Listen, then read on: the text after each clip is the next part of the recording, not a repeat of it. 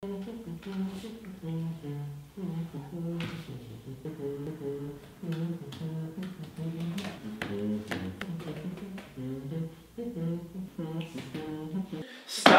humming that song. I can hum if I want to. I know you can. I'm asking you to stop. Well, if you're asking, then I'll stop. Thank you.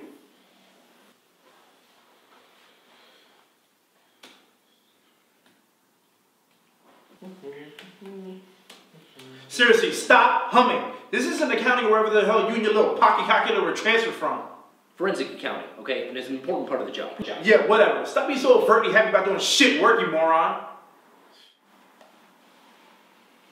I'm gonna get me a slice.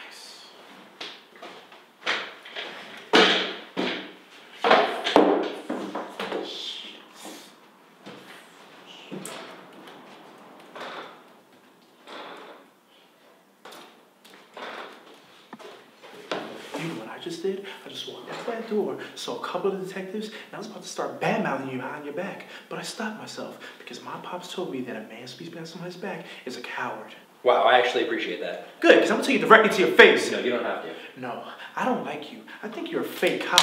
The sound of your piss in the urinal sounds feminine. If we were in the wild, I would attack you. Even if we were in the same food chain, I would go out of my way and I would attack you. Matter of fact, if I was a lion and you were a tuna, I would swim out into the ocean and I would eat you. And then I'll bang your tuna girlfriend.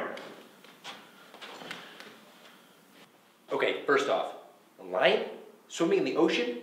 Lions don't like water. I mean, if you place it near a river or some sort of fresh water source, that makes sense.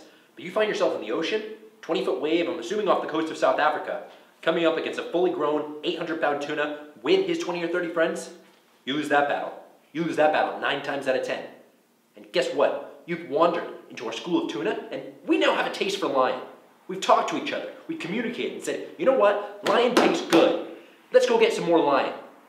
We've developed a system to establish a beachhead and aggressively hunt you and your family. And we will corner your children, your pride, your offspring. How you gonna do that? We will construct a series of breathing apparatus. With kelp, we'll be able to trap certain amounts of oxygen.